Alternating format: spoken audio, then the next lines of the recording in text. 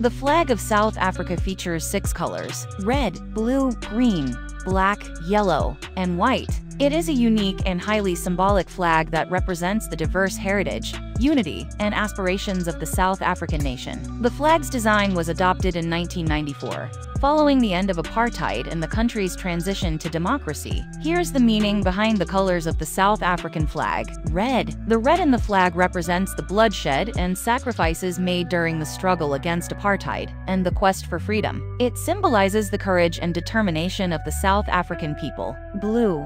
The blue color represents the sky and the vast ocean surrounding South Africa. It signifies hope, optimism, and the potential for endless possibilities and progress. Green. The green color represents the land, the fertile landscapes, and the agricultural wealth of South Africa. It also symbolizes the country's natural beauty and its commitment to environmental conservation. Black. The black color symbolizes the people of South Africa, particularly the African population. It represents their collective strength and resilience, as well as the challenges they have overcome. Yellow. The yellow color represents the country's abundant natural resources, including gold and other minerals. It also signifies the bright future and prosperity of South Africa. White.